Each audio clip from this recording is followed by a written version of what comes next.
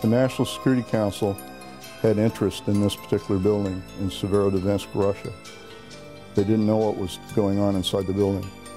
They put a photograph of the roof of this building taken by satellite. They put that inside a sealed envelope. The sealed envelope was presented to me as my target. The first thing I got were bright flashes of light, this sort of repetitive noise of electronics. The bright flashes of light were occurring all through metal structures.